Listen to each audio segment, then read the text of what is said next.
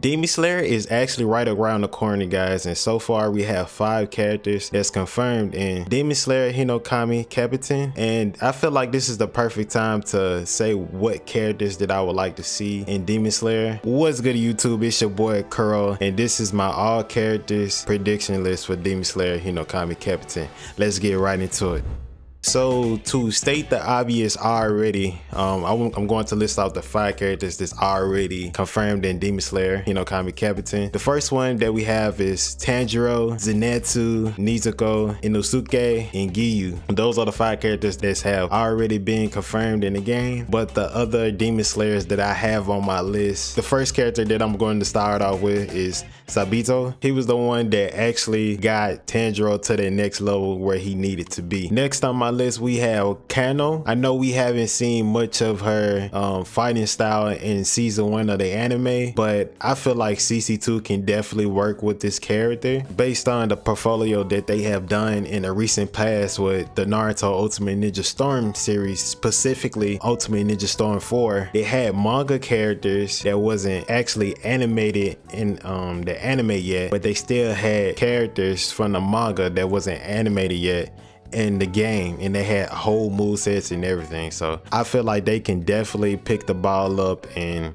capitalize on that with her, and just a whole bunch of other characters. But my last Demon Slayer of the bunch is definitely as far as season 1 goes, Rin Goku, based on what we seen in a movie, and I know he got introduced at the end of the anime. We get to see more of him in the actual Demon Slayer movie. All right, moving on to the demons. On the demon side of things, first character I have on my list is Susameru, the volleyball chick, you know what I'm saying, with the volleyball sauce. Yaiba, the swap demon that Tanjiro was fighting at the beginning of Demon Slayer. I feel like he'll have an interesting moveset, like, cause you know he fights underwater and stuff. So I'm really kind of curious how they gonna implement his fight style in the game or something. I feel like in his combos and stuff, he probably like do it in the middle of his combos. He probably go up underwater and then, you know, come back up, finish out the combo that way. Next up we have Tamayo. I did want to say something about her moveset too as well. Like,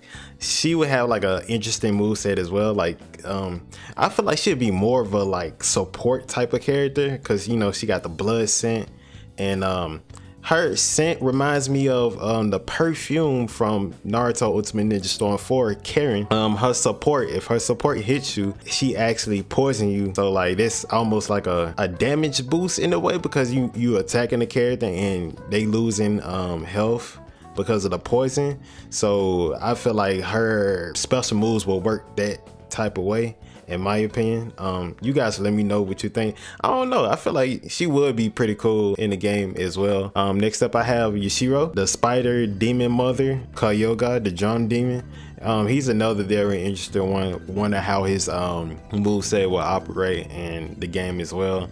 I don't know, like this, yeah, like some of these characters, they really gonna have to have, you know, a lot of creativity when it comes to building around their movesets and stuff, based on what type of moves that they do in the actual game. Next on my list I have in I'm gonna keep it G with you, Chief. I do not know how to say this man's name. Imuyu. So I think that's how you say it. I'm still getting relatively new to this character, because I haven't actually read the manga yet. So, and he kind of got introduced at the end of season 1.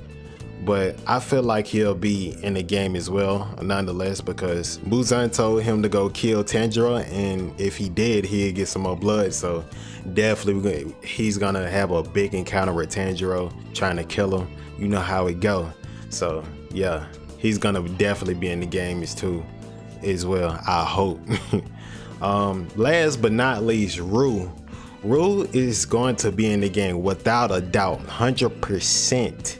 Come on now, like that's when my boy Tanjiro was fighting against him, and you know he unlocked his fire breathing style with him because he pushed him to that level. And plus, it's like one of the biggest moments of Demon Slayer in season 1, so he has to be in the game. As far as DLC characters goes, I'm gonna say that for another video, because I want to wait till, you know, some of these characters slowly get confirmed and stuff like that, and also I actually have to go to read the manga. So I just want to know for myself, you know. I don't want to toss out some stuff that I don't know myself. So yeah, but that has been my prediction video, guys. You guys let me know down below in the comment section.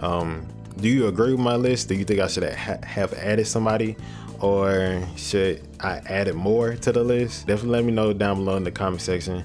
Leave a like on the video. And also one more question, what character are you going to be maining when this game drop? Like any of these characters that I listed in this video, let me know.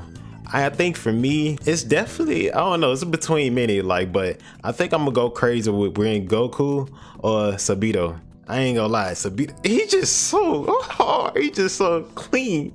Like when he was first fighting with Tanjiro, he was getting my boy to work. He was like, he was about that. So I ain't gonna lie, is it him? Giryu's pretty cool too. Giryu is one of my favorite characters as well. But I don't know, for me it definitely have to be Goku.